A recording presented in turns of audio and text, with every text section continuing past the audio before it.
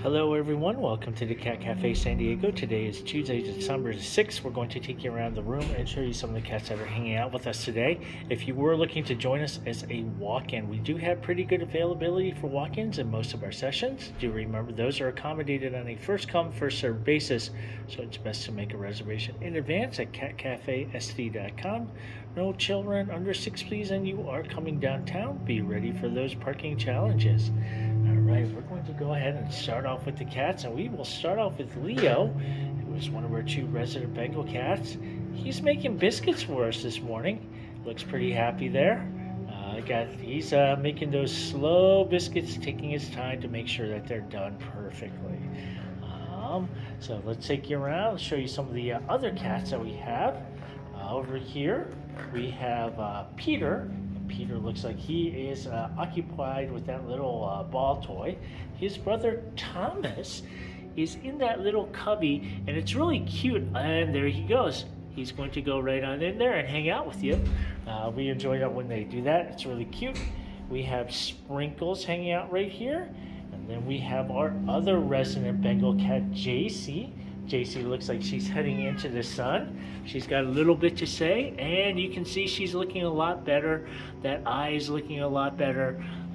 What we're doing is we're applying a little more than is recommended of the eye medication because it helps to clear it out the first drop or two, and then the next one takes care of the swelling and irritation for her. And another good sign, you can see she's rubbing her head against things on the side of her face that was swollen. That indicates that she's feeling much more comfortable on that side of her face. So we're going to do a consultation with the vet tomorrow. We'll see what to do to proceed, but we're hopeful that she will not need surgery on that abscess that was bothering her. Coming around, let's see who else we have. I think we have Nicolai hanging up out high. There's Nicolai just hanging out on the stereo right there. It's nice and warm, and like a typical DJ, he's going to ignore all of your requests, so don't make any. And the last cat I'll show you is kind of curled up right up top there. You can barely see him. That is Goofball. He's nice and comfortable up there, just kind of hanging out. He comes down onto the palm tree below at night, hangs out and does his business, but that is his safe and comfortable spot, so we just kind of leave him alone there.